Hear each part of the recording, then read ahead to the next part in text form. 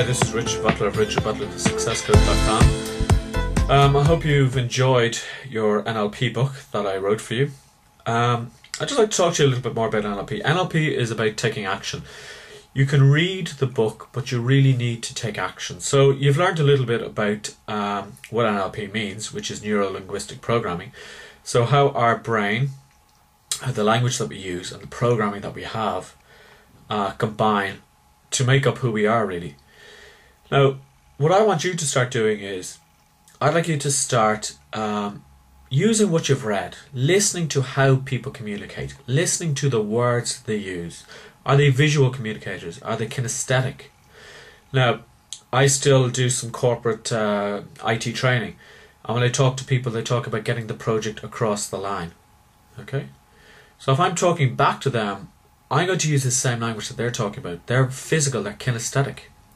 If somebody isn't in tune with what I'm saying,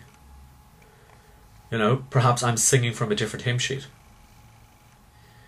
So you need to listen to what people are saying in order to actually be more at ease with them, to build up rapport. The other thing you have to do is you have to remember your body language, that you need to mirror what they're doing. So if they kind of do something like that, or if they nod, you nod back at them, because people like people that are like them. So I like you because I am like you, because I'm mirroring back. And this is in business, this is personal, in relationships.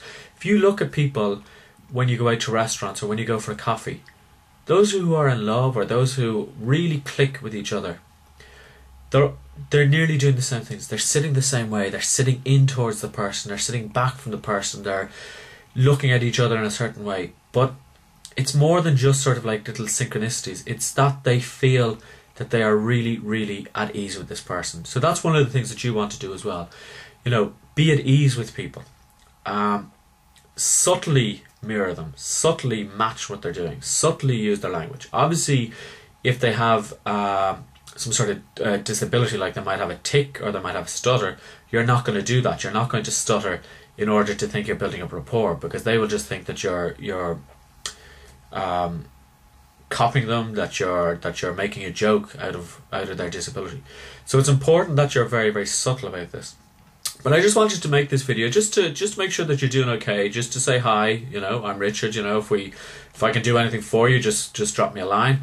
And I'll be putting together other short videos about NLP, and also just other videos about goal setting. So do keep an eye on the website. Do keep an eye on my YouTube page, which is youtube.com/Richard Butler Coach. I look forward to you seeing more of me very, very shortly. This is Richard Butler of Richard Butler the Success Coach, saying bye for now.